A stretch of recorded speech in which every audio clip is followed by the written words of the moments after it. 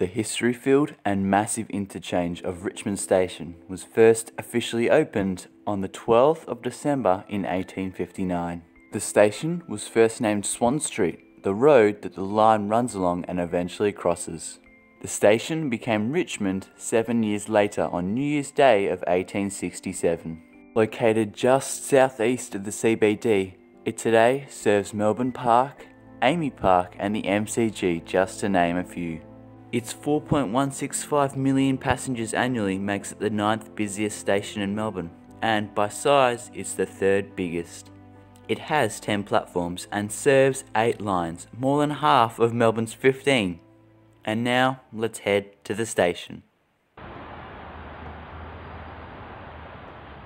I'm here today because this station has a load of history, including a crazy 4 rebuilds. Now, Richmond Station was not actually the first station on this site. On the 8th of February in 1859, when the line from Princess Bridge was extended, Punt Road Station opened. So Punt Road Station was located on the other side of Punt Road to the current Richmond Station and was open for 10 months. The station was closed on the 12th of December in 1859 and replaced or rebuilt by Swan Street Station. So Richmond Station is up there, and right here along the road would have been the site of Punt Road Station. So if you're ever visiting the MCG, Punt Road Station would be on the right. The only evidence of the station's existence is on this station map with the station's name.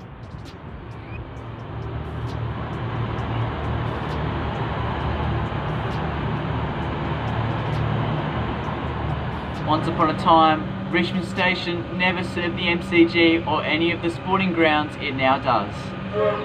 Botanical Gardens Station opened on the 3rd of February in 1859, 5 days before Punt Road. The station served a little MCG and the Botanical Gardens, which were where the tennis is today. The station closed in 1963 after 4 years in service and supposedly remained abandoned for 30 years. Finally, the station was demolished, and today this hump bridge is situated on the site of the old station. So Richmond Station is over there, and just over the hump bridge, this is where the site of the station would have been. There is zero evidence of the station today, and the only evidence of its existence is our trusty old map. Anyway, enough of Botanical Gardens, time for some cool Richmond history. There are only very special times when you have no trains at the station.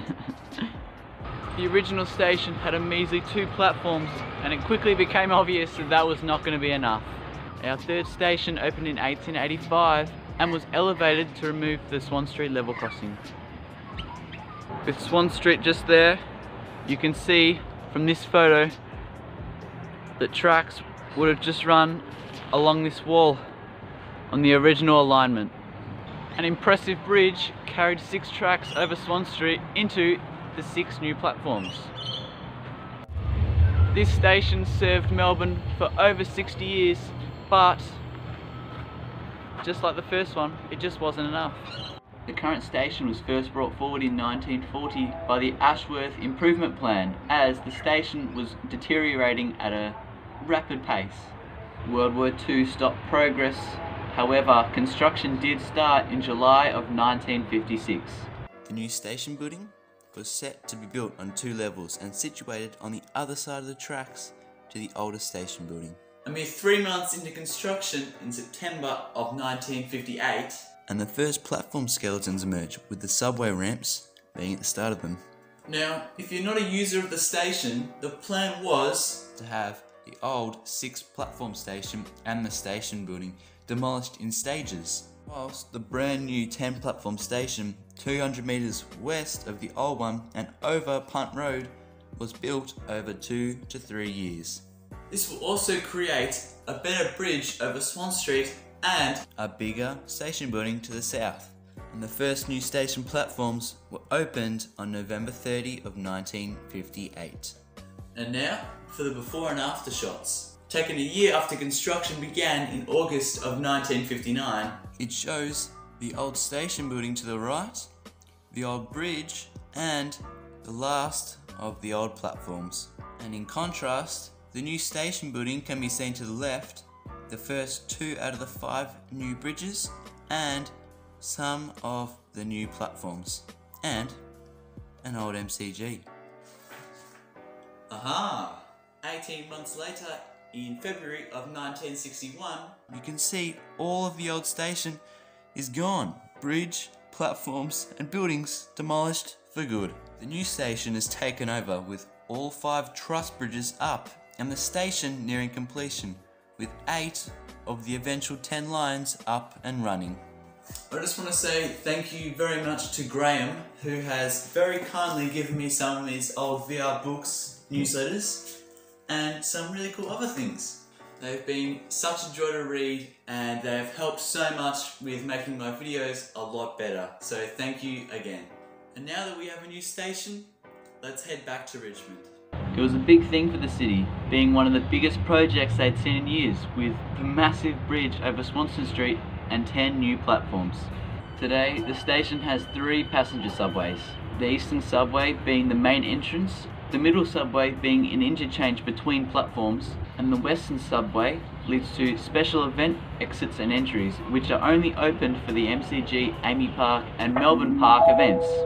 Station buildings have not changed much in the 60 years, and I've always thought the station entrance has been a little bit discreet.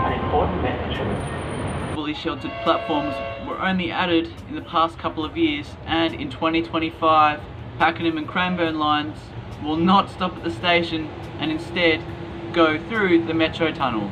Me personally, I've been to this station for years to go to the footy, so it's really good to learn a little bit about the history of this station, and I hope you learn something too. Anyway, time for the outro. Thank you guys for watching another video. Like and subscribe if you did enjoy, and as always, let me know down below of any video suggestions or feedback. This has been the Trainman, and until next time, goodbye.